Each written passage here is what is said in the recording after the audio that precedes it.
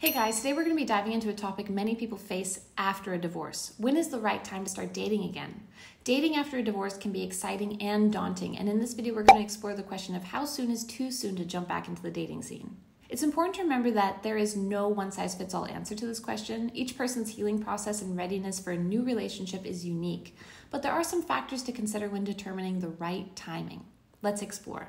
After a divorce, it's essential to allow yourself time for emotional healing and self-reflection. Rushing into a new relationship without processing the emotions and lessons learned from the previous marriage may hinder your ability to foster a healthy and fulfilling connection.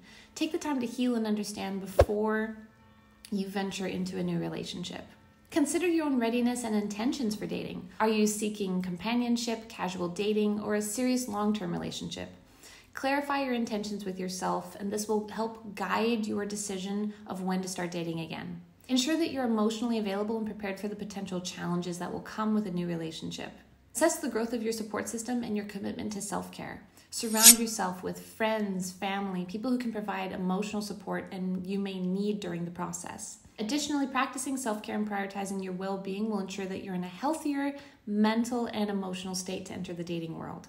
It's important to have a sense of closure and acceptance regarding your divorce. Finding peace with the past allows you to approach new connections with a clean slate and avoid carrying emotional baggage into the relationship.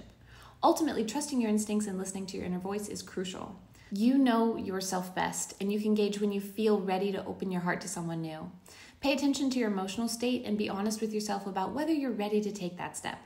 Get hot matches and more dates with a little help from cupidgurus.com if you're ready to take your dating life to the next level. You can also book a dating coach through that website.